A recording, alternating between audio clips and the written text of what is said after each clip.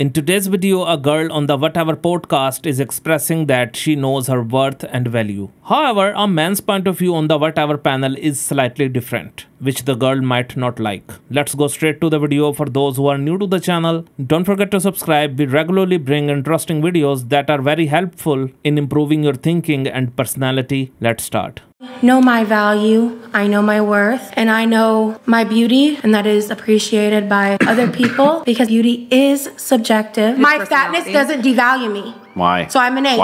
I have been pursued by many men who think I am gorgeous and beautiful. That perception exists whether you have it or not. So guess what? I'll never be the only one who thinks I'm hot, and I know that bugs the out of you. But if I have the value judgment of hundreds of millions of people to compare the standard to, and I know that I'm below that threshold and just decide that I'm above that threshold anyway, I'm not the only person that's not who based makes on that anything decision. objective. You're just making up. And what societal standards in which country?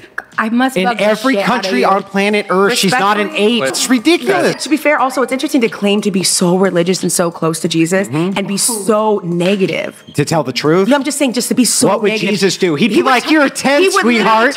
Today I was watching a very interesting clip where a guy was telling a girl that when girls call a guy short, no one thinks it's bad and no one raises a voice against it. The guy can't do anything about it because it's in his genetics. He can't increase his height. However, when a guy calls a girl fat, there's an outcry everywhere about why guys call girls fat. Even though girls can reduce their weight, which we can also consider a disease, obesity is not a good thing. It's not good for your health or your life. But regarding this girl comments, I felt sad because the girl was lying to herself and the girls sitting around her were also lying to her. The girl's anger showed that she was also lying to herself. What do you think about this video? Do share in the comments if you liked the video. Don't forget to subscribe to the channel. Thank you very much for listening and supporting me. Take care.